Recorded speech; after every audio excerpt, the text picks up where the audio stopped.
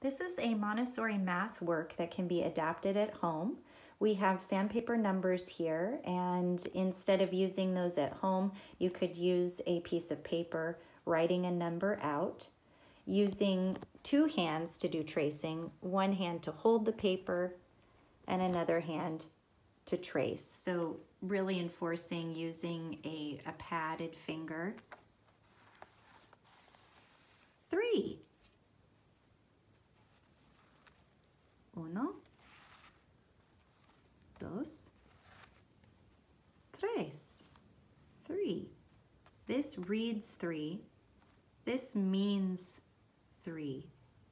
3. And setting the numbers out like this, you can also emphasize what is a even number, even, and what is a odd number, and the odd number being right below. So really reinforcing that. For those that are working with tens, our elder students, either moving into kindergarten or first grade, and we're really practicing our teens and also addition. This is a really helpful one, using those good old paper clips. So making a 10 family and then showing that these are the units. So we have our 10, and you would count each one out. 10. 1 unit. 10. 11. 1 10 bar. 1 unit means 11. And having a written form of that above is very helpful. 1 1. So they can see that that 1 means 110 and the other one means 1 unit.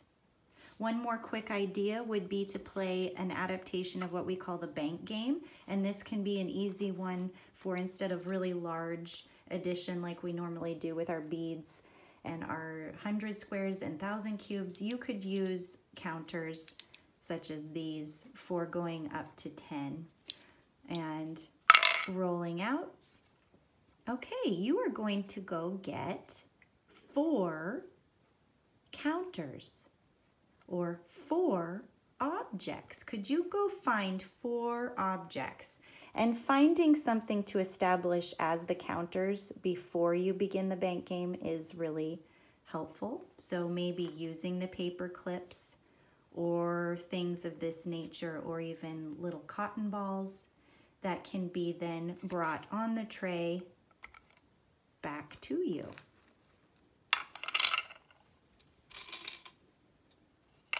And then helping count out. 1, 2, 3, 4.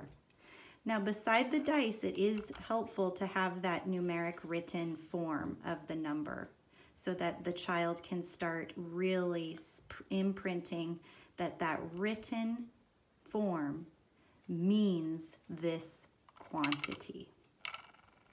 Have fun.